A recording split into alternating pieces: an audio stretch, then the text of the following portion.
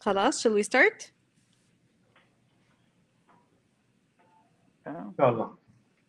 Okay. بسم الله الرحمن الرحيم والصلاة والسلام على أشرف الأنبياء والمرسلين سيدنا محمد وعلى آله وصحبه أجمعين. Good evening all. My name is Noha Ahmed. I'm a senior dental hygienist and the vice president of the Saudi Dental Hygiene Society. It is a great pleasure to welcome you all on behalf of the Saudi Dental Hygiene Society's board members to the first Saudi Dental Hygiene Society International Online Conference. In light of the current unfortunate pandemic, the Saudi Dental Hygiene Society felt that it has an obligation and effort and put on the effort to fulfill its goals and towards the dental hygiene specialists to provide them with the opportunity for professional growth. In this conference, through a series of online scientific lectures and research presentations, presented by elite national and international speakers accredited by the Saudi Commission of the Health Specialties. I would like to take this opportunity to thank all of our presenters and presenting in this conference and to our sponsors of this event. With no further delay, I will leave you with my colleague, Mr. Abdullah Al-Umari, the moderator of the first event. Thank you, Ms. Noha. Assalamu alaikum wa rahmatullahi wa barakatuh. Good evening, ladies and gentlemen. My name is Abdullah Al-Umari. I am a senior dental hygienist at Prince Sultan Military Medical City, treasurer and board member of the Saudi Dental Hygiene Society, and also a member of the CME committee. Before I get to our first speaker, it is important for us to hear back from you about our speakers and the contents of their presentations. So by the end of each presentation, you are kindly requested to fill out an assessment survey. You will be able to see a red button at the middle of the screen. You just have to click on it and it will take you directly to the survey. We will have 10 minutes for the survey by the end of each presentation. You also are requested to post your questions, if you have any, at the question zone that is located at the lower right corner of your screen. And by the end of each presentation, inshallah, we will get back to your questions. Now, getting back to our schedule, over the next 40 minutes, our speakers will be talking about the evidence-based approach to provide dental hygiene care during and post COVID-19 outbreak. Ladies and gentlemen, it is my pleasure to present to you Ms. Futun Alkhalifah and also Mr. Ayoub Tobbal. Ms. Futun Alkhalifah is a lecturer and senior dental hygienist at King Saud University, Dental Hygiene Department. She holds a master's degree in dental hygiene from Old Dominion University. Currently, she teaches head, neck, and dental anatomy course at King Saud University and works as a clinical and research instructor. Ms. Alkhalifah is certified item author by the Saudi Commission for Health Specialties. She is a member of the Continuing Education Committee of Saudi Dental Hygiene Society. Ms. Alkhalifah research focus area is dental hygiene curriculum development interrelated to the workforce development. She has participated in a number of national and international conferences as a speaker, as well as organizing dental hygiene scientific events in Saudi Arabia. Following Ms. Alkhalifah will be Mr. Ayoub Tobbal. He is a senior dental hygienist with 20 years of clinical experience that holds an associate bachelor's master's degree in dental hygiene. He also earned his master's in hospital administration from King Abdulaziz University in 2016. He is affiliated with the Ministry of National Guard as a supervisor of dental hygiene services and a member of the Scientific Council for Public Health at the Saudi Commission for Health Specialties. He is a trustee and head of the Scientific Committee and founding member of the Saudi Dental Hygiene Society. Ladies and gentlemen, with no further ado, here's Ms. Futun Alkhalifah. Thank you, Mr. Abdullah, for your kind introduction. I will go ahead to our topic today. Inshallah, in today's presentation, I will give you an overview of a study that's been conducted by the Saudi Dental Hygiene Society. So in this study, we focused on measuring the impact knowledge, and preparedness of dental hygienists practicing in Saudi Arabia, just to measure their this level to provide care during COVID-19 pandemic. So in this study, we targeted senior dental hygiene students, dental hygiene interns, and dental hygiene practitioners as well. So our main concern for that study is to know where dental hygiene professionals stand in this pandemic, to be able to create guidelines and recommendations specific to the dental hygienists in Saudi Arabia. So I will for the sake of time, I will give you an overview of the demographics to be able to understand the dental hygiene workforce better. Then we will move to the impact. And the last section, I will talk about the preparedness level. So for the demographics, as we see that the females are dominant, as we know that the hygiene profession is dominant by female. However, for the number of male hygienists are increasing in the past few years, especially in Saudi Arabia.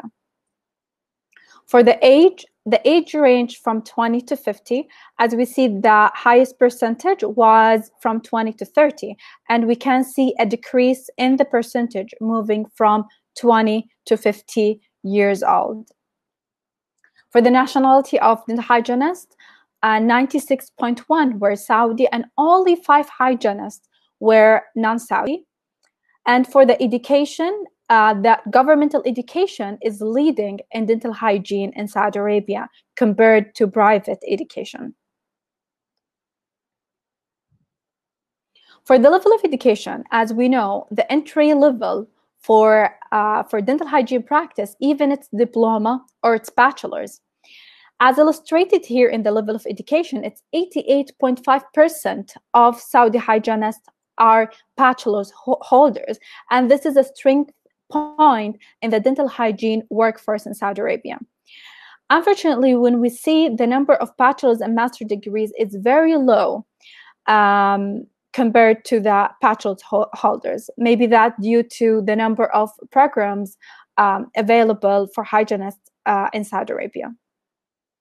Moving to employment, we can see over half of the sample were employed, and around 36% were intern and student, and hopefully this percent would enter the workforce as employed as well. For the region of practice in Saudi Arabia, we can see a high concentration of dental hygienists in the middle region with 58.1%, followed by the west, then the south, then the east, and least number of practicing dental hygienists in the north. And the high concentration of dental hygienists in the middle may be this due to the employment opportunities as well as the available education programs. Okay, moving to the years of clinical practice. We had a variety of level of clinical experience or clinical practice from less than 1 year to over 15 years. And this give us a good representation of the dental hygiene workforce for this study. Now I'm done with the demographics and I'll move to the impact. So one of the first questions that we ask the dental hygienist, are they been put in a situation while they're practicing that could jeopardize their personal safety and well-being?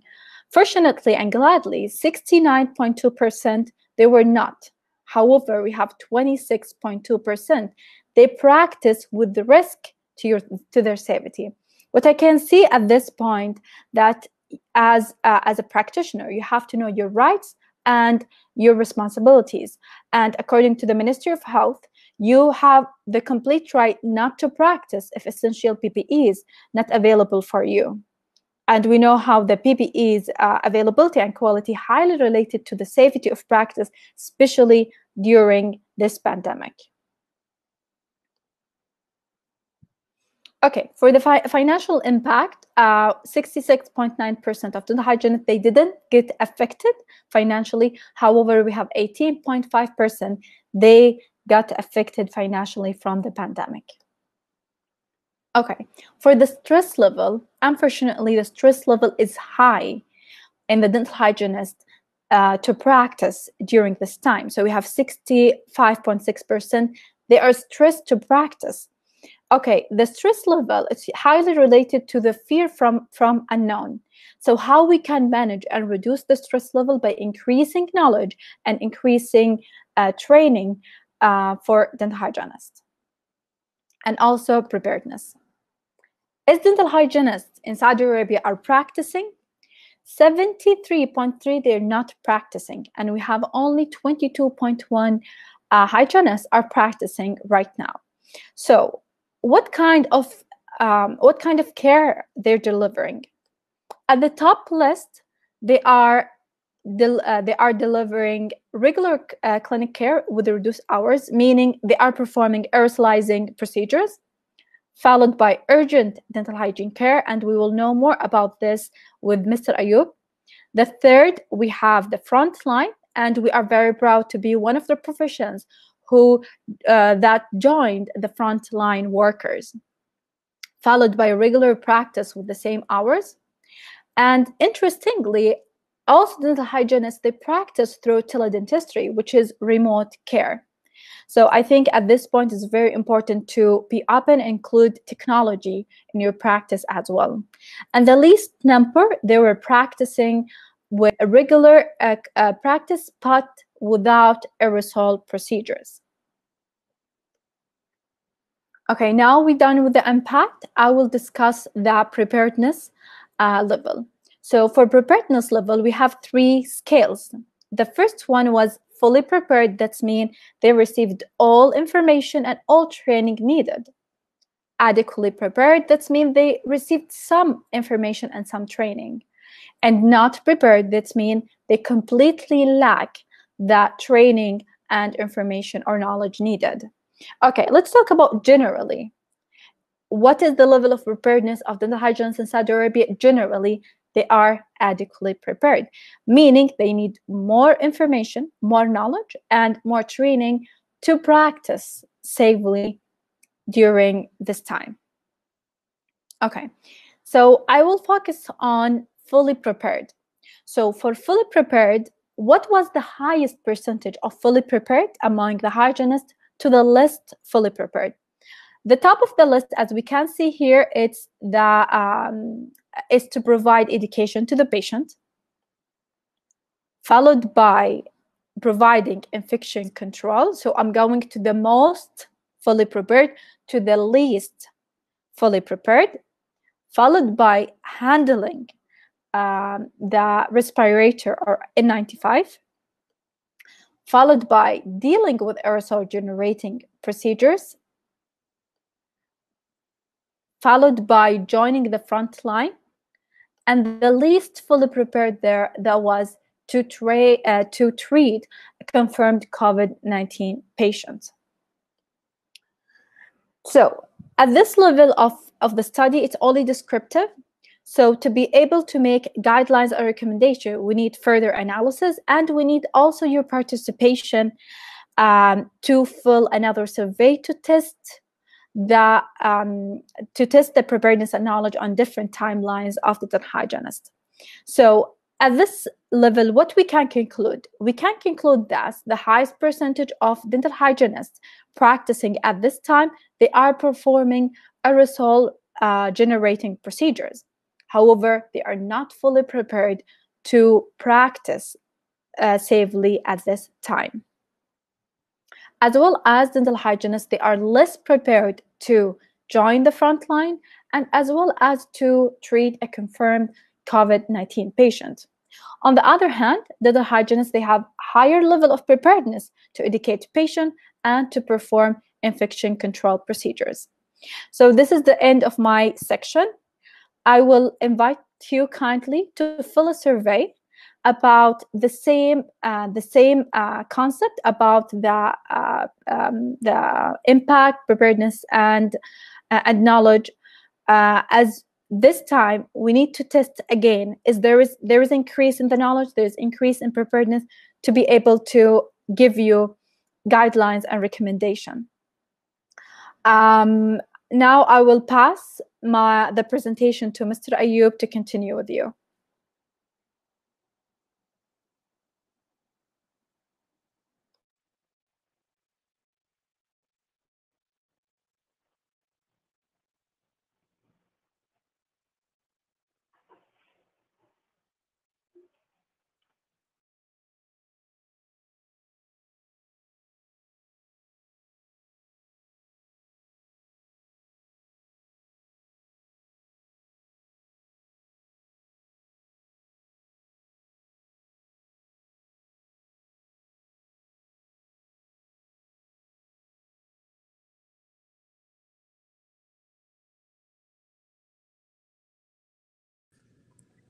Mr. Ayoub?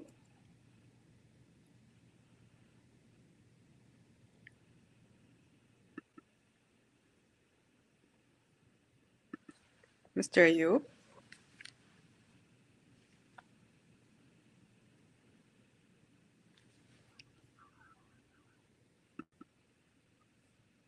Good evening. Yes, hello.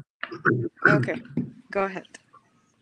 Good evening, everyone, and welcome to the first SDHS International Online Conference. First of all, I would like to thank the organizers and sponsors that made this event happen. I would like also to thank all the attendees for attending this presentation and conference. It's really my pleasure and honor to participate.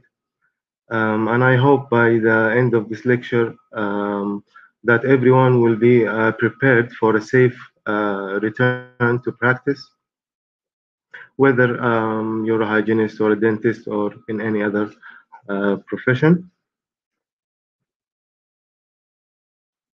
Okay, I will start by giving you a little bit about my background. My name is Ayoub Tobbal. I've been in the dental hygiene field for 20 years. My current job, I work as the supervisor of dental hygiene in the National Guard Hospital. I'm the chairman of the scientific committee and also a member of the Scientific Council in Public Health Saudi Commission. I hold a diploma, bachelor, master degrees in dental hygiene and a master in hospital administration.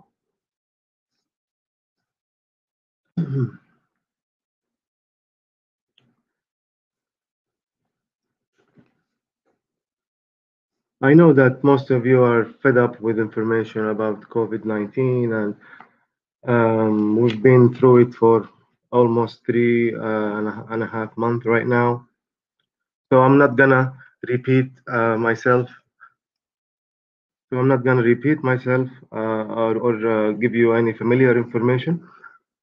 Through the next 30 minutes, we will go over these objectives. We're going to talk, first of all, about the scientific progress timeline, the job risk for dental hygienists, why is regular PPE not effective.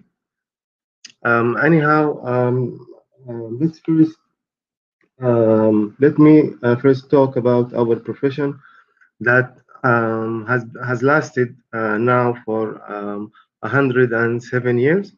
We celebrated our 100th anniversary in 2013. So we have a good body of knowledge and evidence that we practice on.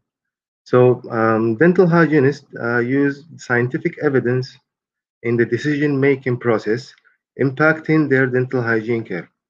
They are responsible and accountable for their dental hygiene practice, conduct, and decision-making through, of course, the dental hygiene process of care. The evidence-based dental hygiene model is the one used right now for clinical decision-making. The main goal of the dental hygiene practice is to improve and maintain the oral health of patients. Clinical questions always rise, and right now we are facing a big question. We use the scientific evidence.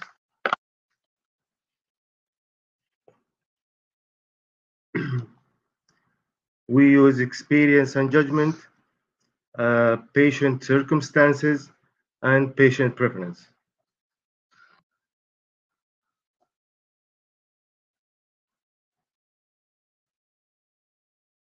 This is the hierarchy for the evidence. Of course, at the top, we find the clinical guidelines, which is the thing that we're going to talk today about, which is the statement for the Saudi Dental Hygiene Society on COVID-19 and how we developed it through this hierarchy. So we're going to go through the whole statement. We're going to see what evidence we took to make our recommendations. Starting with the scientific progress timeline, of course, in December 30, the first case was detected in China, and according to the WHO of China office, that they were informed by the government on this date, and the source of the infection was the sea market. And of course, there is still a question mark on the etiology of this disease. On February 5, here in Indonesia, the scariest market takes bat of menu over virus fear. This was February 5. On January 30, the WHO declared COVID-19 as a public health emergency, still not a pandemic right now. February 18, the first article that was articulated the COVID-19 in the dental field was this, and we're going to talk about it. March 11, the WHO declared COVID-19 as a pandemic, and we're still in this period. The pandemic has not finished yet, so all the recommendations should apply right now. March 12, this pioneer article was published, and at this time, most dental practices stopped aerosolized procedures. Why? Because of this phrase. Due to the unique characteristics of dental procedures, where a large number of droplets and aerosols could be generated, the standard protective measures in daily clinical work are not effective enough to prevent the spread of COVID-19.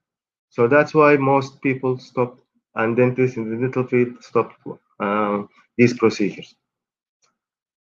By March 17 came this surprising, of course, study that changed a lot of things and our understanding about COVID-19, which is his survival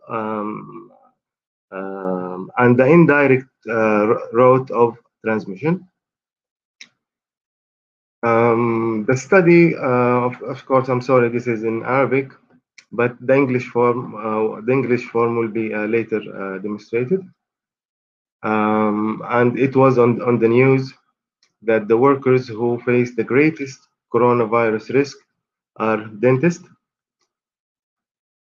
The WHO announced at this time, because of this study, that it considers the disease airborne. So the whole population just saw this first phrase and they thought it was airborne, but they did not complete even the sentence for medical staff. So it's only airborne when it's aerosolized. Then the WHO released this infographic to correct the facts.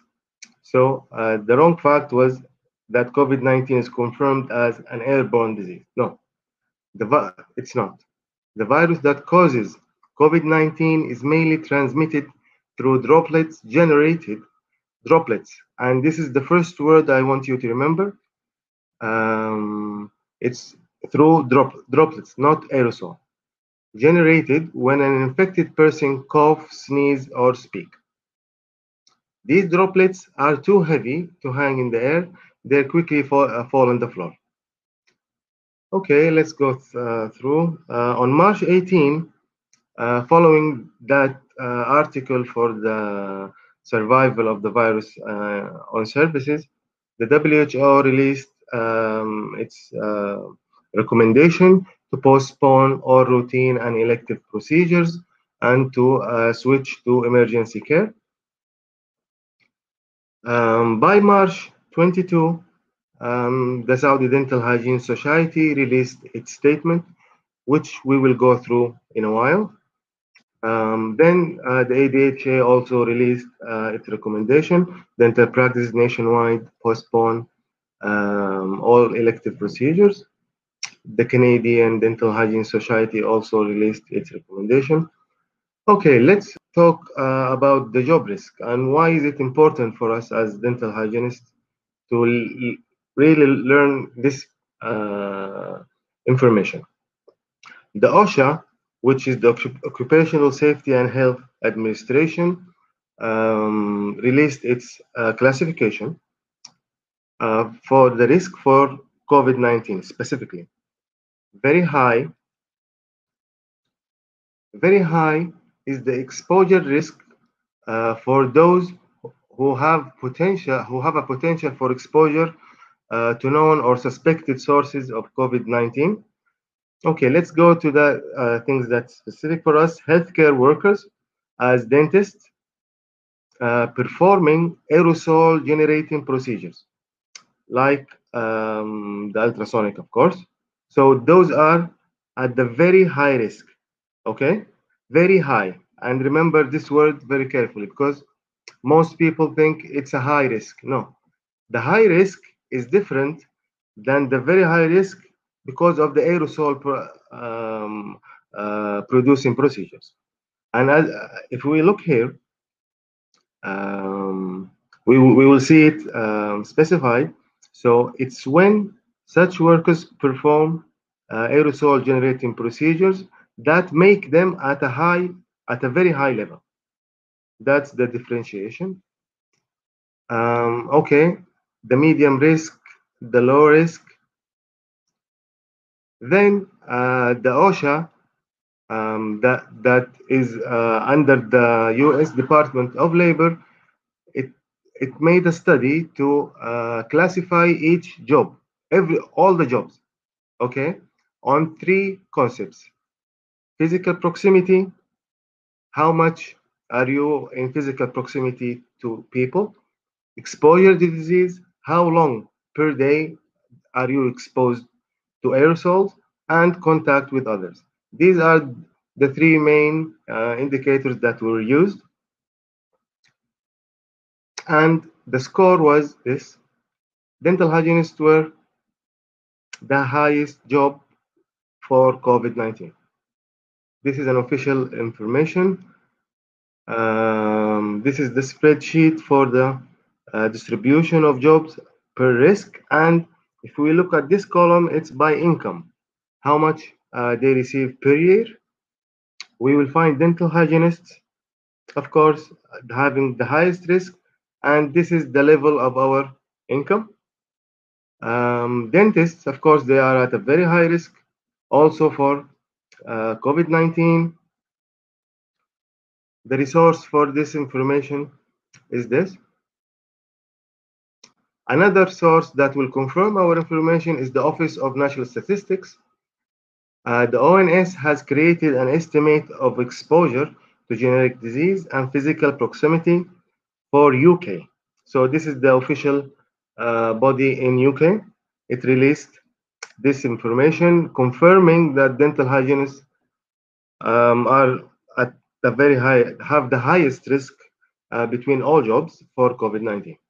That's why it's really important for us, and of course, logically, it will impact us as dental hygienists more than others.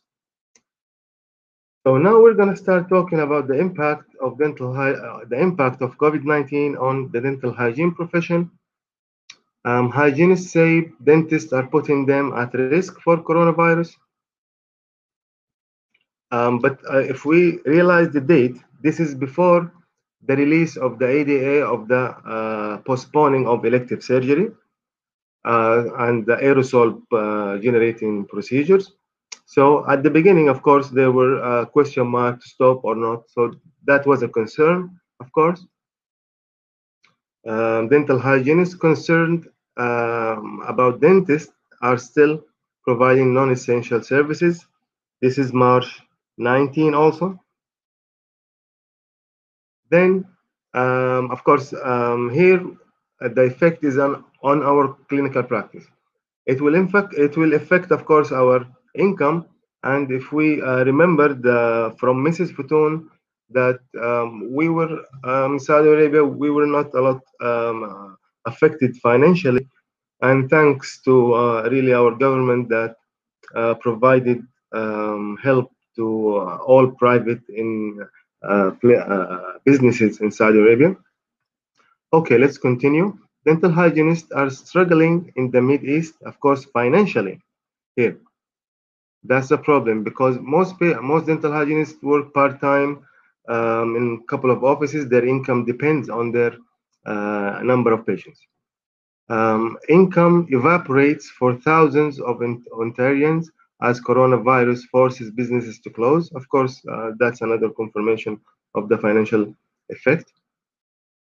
This is in Arabic, of course. I'm gonna translate it. This is the Minister of Finance. He's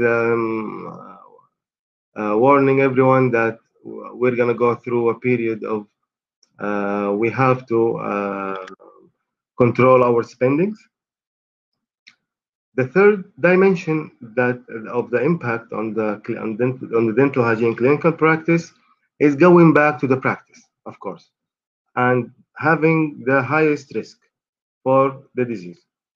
Hygienists walk a fine line between anxiety, sense of duty as practice begin to open, and if we remember the results from our study for the Saudi dental hygienists, we will find that about 66% of dental hygienists are anxious and worried.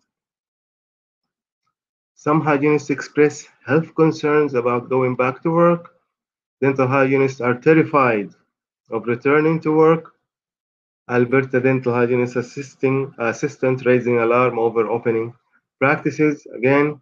And here, realize the date. This is today. أستاذ أيوب Yes. الشاشة معلقة شوية. Okay. So Should I go back? Try to go back and then forward Close. again because yes.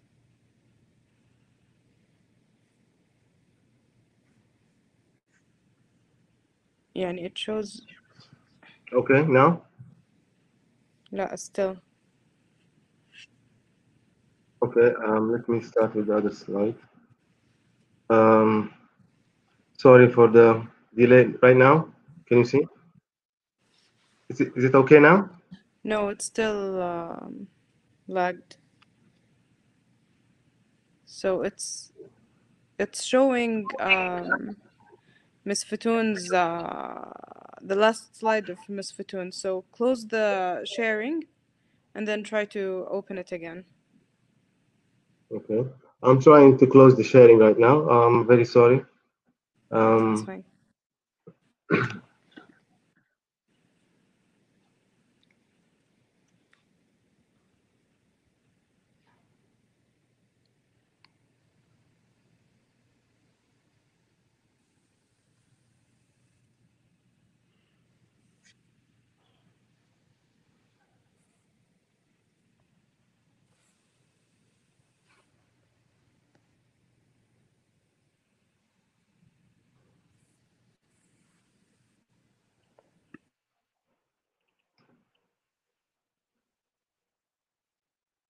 Can you see my screen now?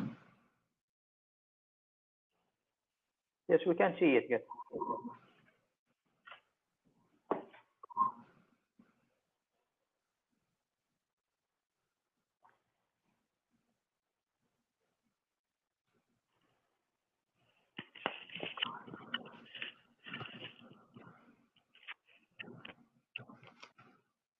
Is it okay now?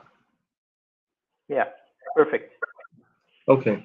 Now that we have realized the impact, that the three dimensions, first of all, of course, the forcing of going to work without the proper PPEs, that's a big concern. The second concern, the financially.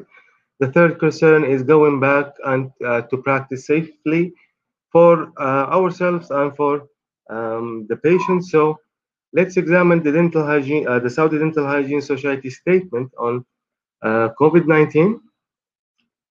Public safety is our main concern.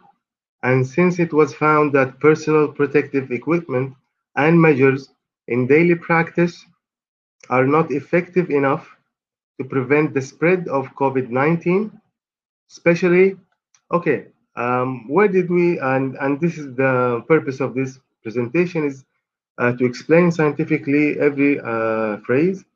So not effective are not effective. And that will be our first question. Why is regular PPE not effective? Especially when patients are in the incubation period and they are unaware that they are infected or choose to concern or should to conceal their infection. And also right now there's a question mark on this. There was a release by the WHO that it rarely happened and then it was corrected. So we still don't know. Okay, let's continue. The Saudi Dental Hygiene Society strongly support the Ministry of Health recommendation to postpone and suspend elective and essential clinical procedures. And remember that we are still in the pandemic period. It hasn't ended yet, so this recommendation is still effective. And that gives us the second question: how did we what did we what's our defense for this? Such procedure are dental hygiene services. However, in the case that urgent dental hygiene services are needed, so what is urgent dental hygiene care? We encourage all dental hygienists to strictly adhere to the following procedures, and we will go through them all. So the rest of my presentation will be answering those 4 questions. Why is regular PPE not effective to stop the spread of COVID-19? And the second one, elective versus emergency treatment. Okay, let's continue. So why is regular PPE not effective? These are the 4 main reasons. Close proximity, of course, dental hygienists are all the time, all day long are in close proximity, and it's defined by half a meter or in contact. If you're in a half a meter space of the patient, then you're defined as close proximity. And of course, the danger right now is the aerosols, and that's our main concern. So what's the definition for aerosols?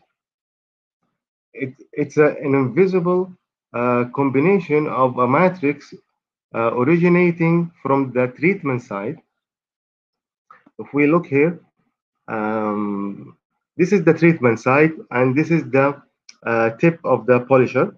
There are 2 things. There is this spray that is coming from the polisher, and there is the oral cavity. And of course, the oral cavity is a port for microorganisms, saliva, blood.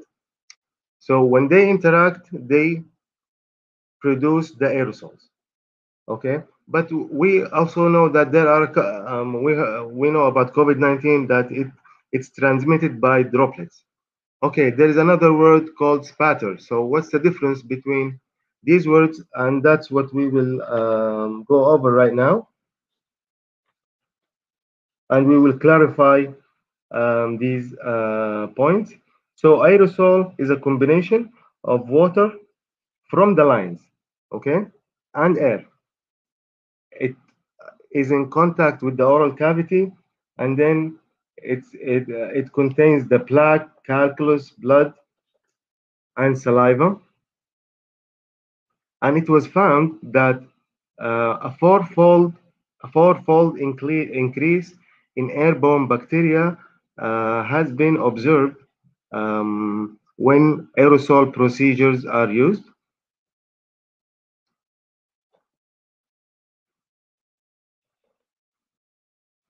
The other word, spatter, what's the difference? Aerosols are fine particles that are less than 50 microns, whereas spatter is more than 50 microns. Okay, what is droplets? Droplets is the same as spatter. Okay, so spatter is like a lot of things, a lot of droplets. Aerosols also are classified into fine and ultrafine. Okay, the fine is from 2.5 to 10 microns. The ultrafine is less than 2.5. And let's talk a little bit about COVID-19 virus. The size of it is less than 0.1. Okay, so it's very small. So it's defined as ultra fine. Why are these sizes important?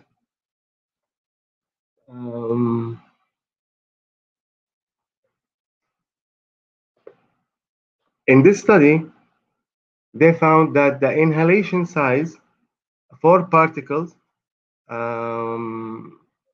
less than 5 microns will be inhaled by the person. So the nose will not be able to filter the aerosol coming to the person.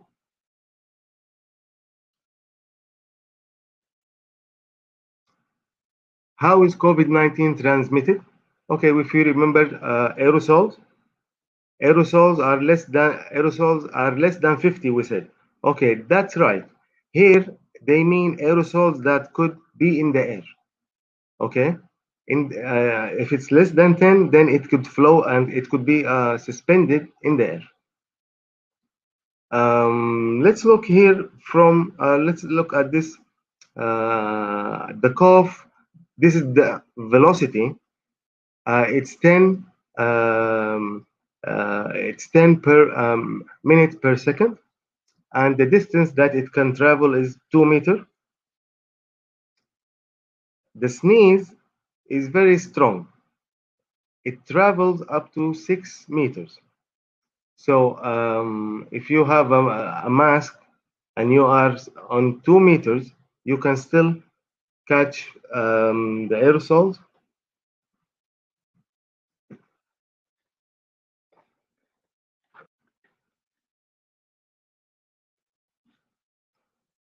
The process that we produce aerosols is called aerosolization.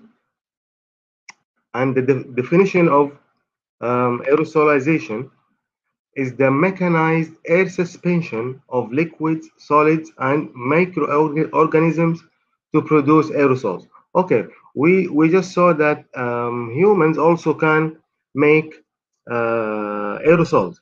And here we can see that aerosolization is mechanized, so by machines, not by humans. Okay, and let's differentiate a little bit. So here, the production of aerosols is called atomization, all right? And the definition of atomization is the natural production of aerosols and droplets by humans, either by sneezing, coughing, or during talking or breathing by an infected person. So the microorganisms will leave the port of the mouth, and the other person will be affected, and this is the resource for the atomization, human atomization of viruses.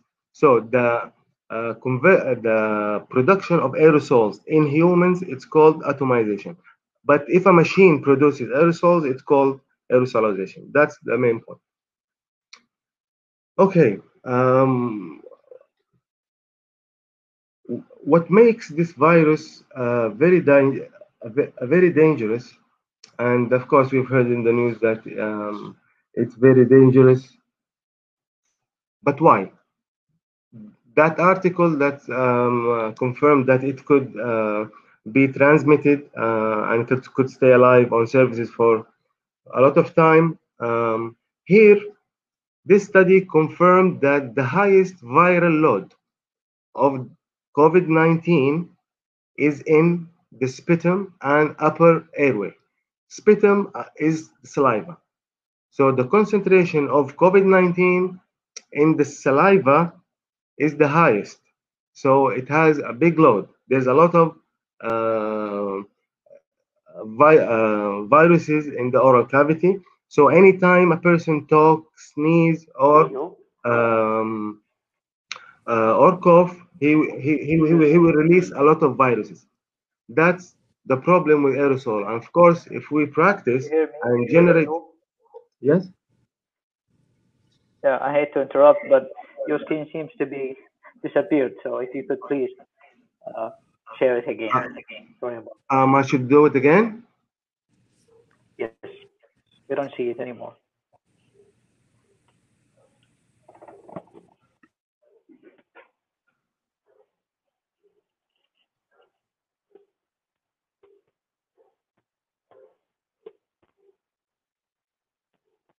Mr. Ayoub? Yes, now can you see my screen? Not yet, unfortunately. Yes, now. Okay, perfect. Go back. Okay, we now? can see it now clearly. Yeah, yes. Okay. Yes, sorry Okay, about that. let's go back to this very important point, is that the viral load in the saliva is very high. So anytime we use the aerosol generating procedures, it's like you're shooting a lot of viruses in there. What's special about this disease and the mutation from the previous coronavirus is that these buds that he has, and when it comes in contact with the human cell, it targets the receptors that have ACE2 proteins. And most cells in the human body have this protein. So it's very easy for him to attach to the receptor and release its DNA to the cell and start producing more viruses from inside the cell. And that's the very and that's the most important point that makes this virus dangerous. Of course, this study, how did they confirm that the oral cavity has the highest viral load of the virus? They found that the virus could bind to the salivary glands, not to the saliva or anything, no, to the glands themselves. And then the glands will be infected, and all the saliva it releases will contain viruses. And that's very dangerous. Okay, we said that the inhalation size for particles in humans is less than 5, and the COVID-19 virus is less than 1. So it will enter the nose and then move to the lung. It will enter the lung, and its small size allow it to go inside the alveolar. Okay, if it's inside the alveolar, this is the blood. Let me get the pointer just a minute. Okay, here, this is the alveolar, and then if the virus enters the alveolar, the white blood cells here start to come and start to attack this alveolar, creating inflammation in that alveolar. And remember that there is a big or there's a high load of the virus, and it and it can produce a lot of viruses.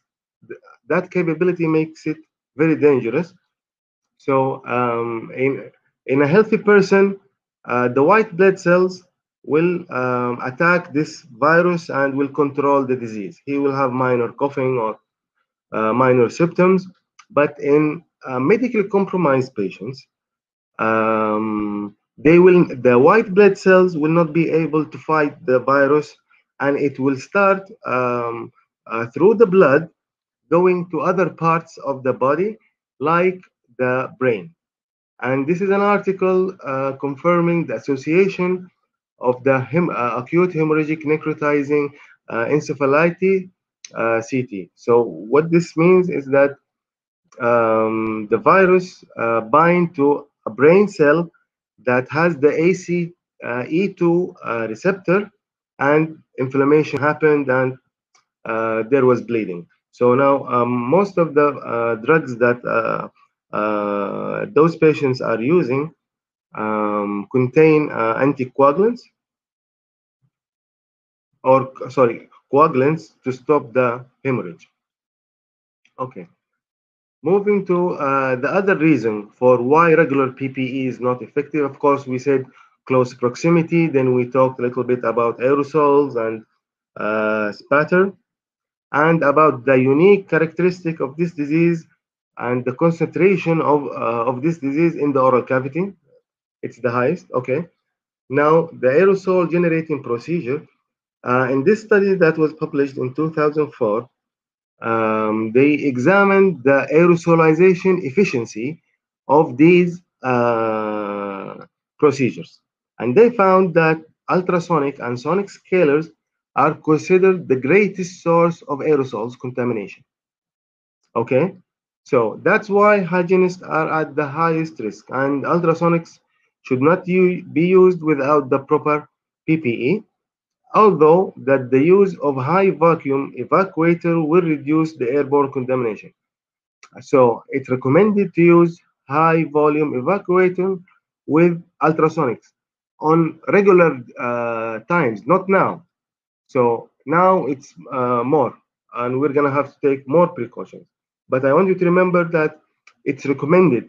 This is a recommendation to use it whenever you use an ultrasonic.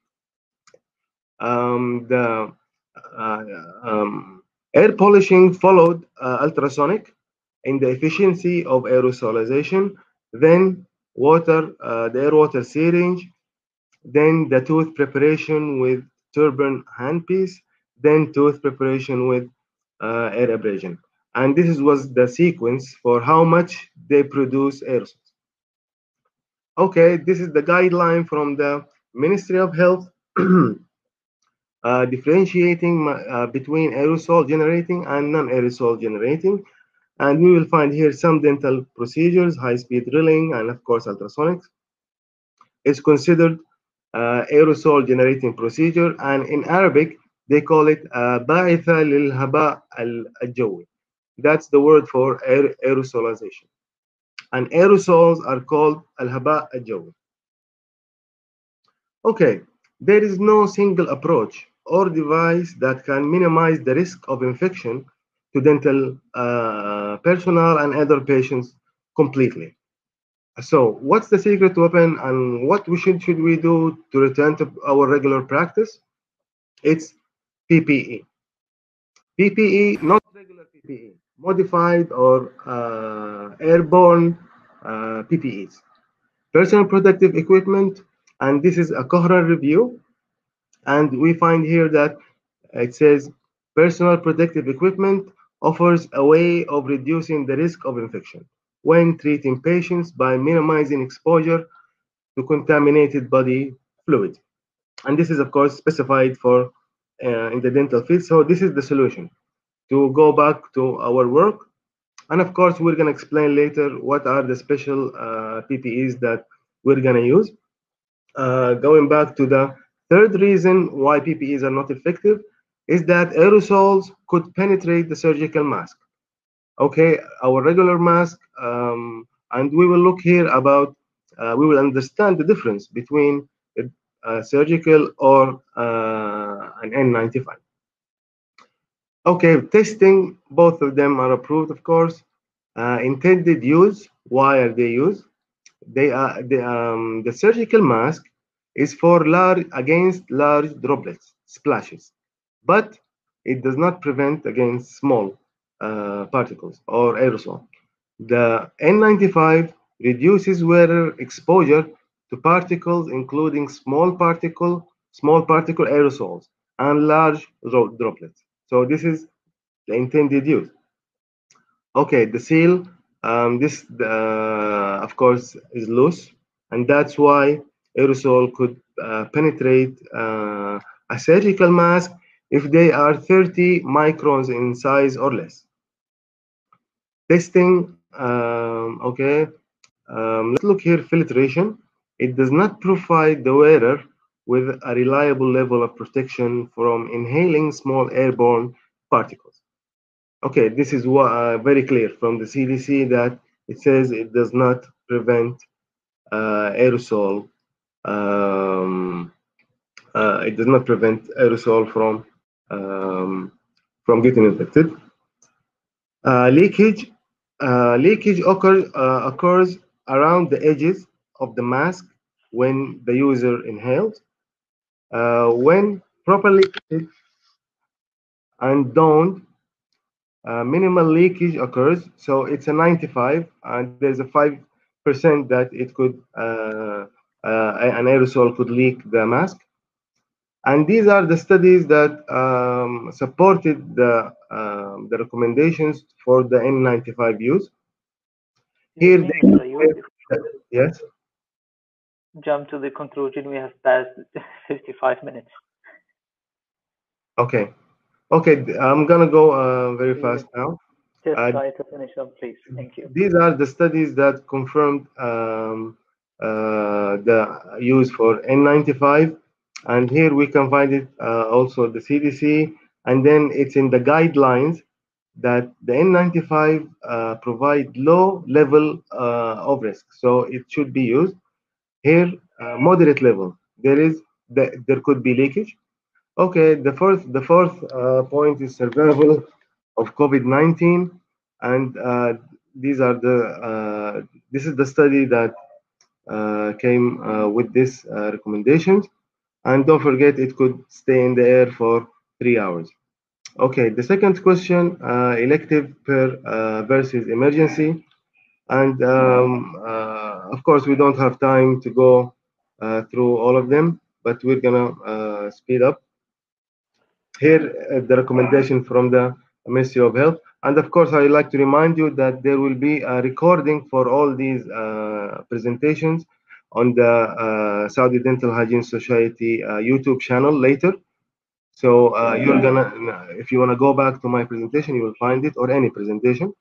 The Saudi Society also released their recommendation and how and the time for waiting per procedure, how much it could wait, and so of course the priority. The third question, what is urgent dental hygiene care, and how could hygienists participate in this emergency care? Is care toward patients who have medical conditions that necessitates dental hygiene care or immediate attention to relieve pain. And the first one, medical conditions that necessitate dental hygiene, like cancer clearance patient, transplant clearance patient, and cardiac clearance patient. Okay, the second part, or need immediate attention to relieve pain, like periodontal inflammation causing pain, such as pericoronitis, periodontal abscesses, and gingival overgrowth. And from the College of Registered Dental Hygienists of Alberta, we find here effective May 4, everyone should provide emergency only, and if appropriate PPE is not available or health services must be not performed. And they defined what's urgent dental hygiene care, which I just explained. Okay, of course we don't have time. I'm gonna go through my presentation through the important things. Here, most protocols did not include this, but according to this study, they found that a lot of contamination is happening by the floor because everyone forgets to clean them. And of course, here confirming this recommendation. Okay, using particular N95, we just talked about it, but let's talk a little bit about reusing the N95. This topic was raised also, and the OSHA provided guidelines for reusing, and also the CDC. But if you look at the manufacturer instructions, you will find it says it's for single use. So there's a question mark here, but if you go through all recommendation, you will find that you should discard the N95 respirator following the use of aerosol generating procedure. So they say it's included that it should be discarded if you're using aerosol, or also discard the N95 contaminated with blood, of course, and body fluid. Universal masking. The second thing is using high volume saliva ejector. Of course, as we just saw in a while, it's recommended. The other thing is the external vacuum aerosol machine that's new, and also it has a big question mark. Okay, why does it have a question mark? Here, although there are some machines that are FDA approved, the thing is, okay, most of these machines have the HIPAA filters, but what happens after all microorganisms are collected? That's the important point about these machines. So this machine that is FDA approved, it has ultraviolet sterilization with high effective, efficient, and match medical standards to kill all bacteria. But still, there are studies also confirming their effectiveness. But let's look here and wait a little bit. Much remains unknown about managing dental aerosols. The American Dental Association is warning, and this is a warning, dental providers about purchasing products designed to disinfect or eliminate dental aerosols, such as air filters and ultraviolet lights. Okay, so it's a warning. Why? Because we still don't know, and there is no good evidence or strong evidence to support it. This is the ADA recommendation. Products marketed to sanitize reduce dental aerosols may lack research. Um, of course, this is the recommendation for using hydrogen peroxide, and that is effective for killing microorganisms. And this, of course, this is the PPE, the modified PPE for using aerosol generating procedures. Let's remember that. And here we will see the Ministry of Health also in their recommendations confirming the use of mouth rinses containing oxidative agent and also the hydrogen peroxide. Okay, using the ultrasonics should be, of course, limited at this time. What about hand scaling? Should we use an N95 during during hand scaling or not? We will see here from the Canadian British Columbia Hygiene Association, is hand scaling a non-generating aerosol machine? What is it recommended? Okay, high hand scaling is not considered to be equivalent aerosol producing capacity. So a surgical mask is okay to be used with hand scaling. It doesn't produce aerosols. Going to our last point, if there is a patient with COVID-19 or suspected and you used aerosol, you should wait for a period of time. And this is the Ministry of Health recommendation. What are the recommendations for a negative pressure room? It's like dental procedures. And if you look at this table for the rooms, this is it for the room. Okay. Thank you all for listening, and sorry for taking that long. I hope everyone is prepared for going for practice. Thank you very all for listening. Thank you so much. It was my pleasure. Thank you very much. Ms. Futun, for the great presentation. I just would like, I'm afraid we have no time for questions this time. I just would like to present to you this certificate of appreciation for your effort and contribution during this session. Thank you so much, Mr. Ayoub and Ms. Alkhalifah. The certificate should appear on the screen right now. Trying to do it.